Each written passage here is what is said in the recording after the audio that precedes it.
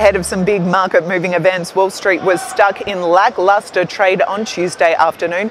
The US Federal Reserve has now started its two-day policy meeting and more corporate results are continuing to roll in.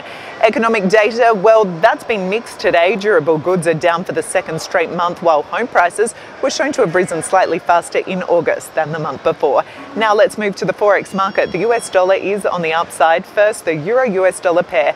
That's 0.17% lower at 1.1040. The pound US dollar pair is 0.42% lower at 1.5292, and the US dollar yen is 0.55% lower at 120.43. Today's trading central focus is on the US dollar Canadian dollar. The pair has hit a first target at 1.32 and remains on the upside. Long positions above the new support at 1.3150 are favoured, with targets at 1.3250 and 1.3290 in extension.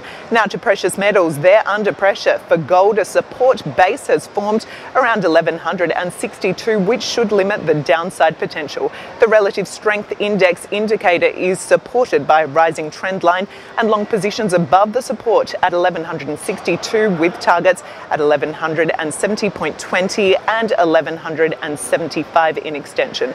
The price of silver is 0.03% higher at $15.91 a troy ounce. Now don't forget to follow Trading Central on Twitter at Trading Central for all of your Forex market updates. And for Trading Central Web TV from the New York Stock Exchange, I'm Lelda Smith.